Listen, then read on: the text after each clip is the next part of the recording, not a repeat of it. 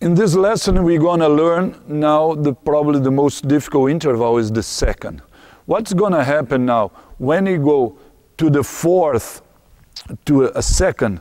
So a fourth, a third, and a second joint. And going to the second, what's going to happen here is this stick, you're going to go slightly down. So if you see here, my hand in the second position will be more a standing position. See how the hand changes? It goes more up. You see my thumb is going up. So in the second position, I almost have this motion. I will not have more, you see this motion, not the original wrist position, but almost this. That's to compensate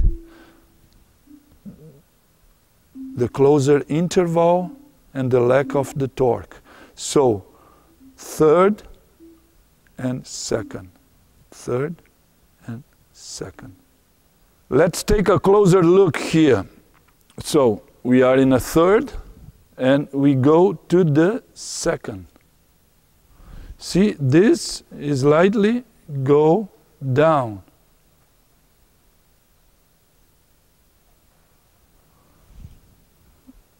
Still a lot of space here. So third and second. So that will be the position of the second. See, the stick is still not touching.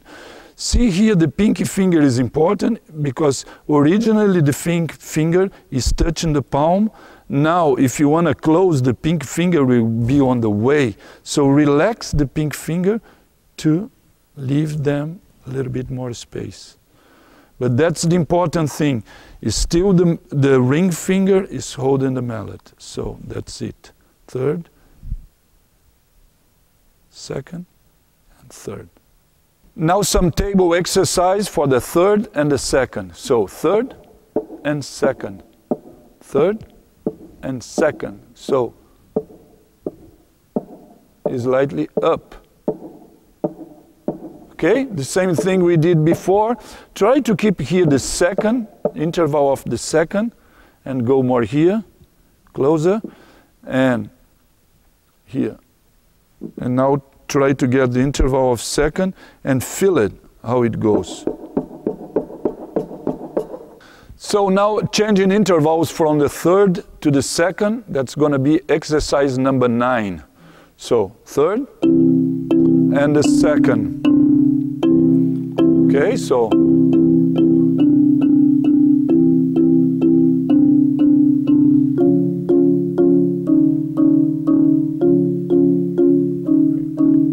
make space for your body.